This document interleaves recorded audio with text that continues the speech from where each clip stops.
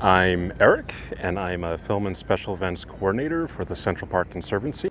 Central Park is one of the most film locations in the world. So every year we handle about 300 to 400 films. Every time I see a film and I see Central Park in a movie, it excites me. I want to instantly think, where did they shoot that in the park?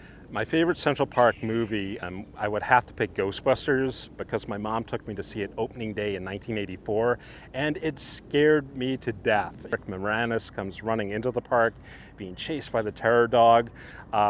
Who doesn't love that? It's just so exciting. You're laughing at it, you're scared from it, all at the same time.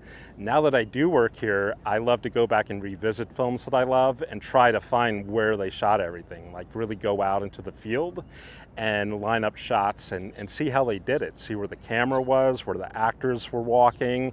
And as a part of my job, it's good to understand what challenges probably went into filming those things.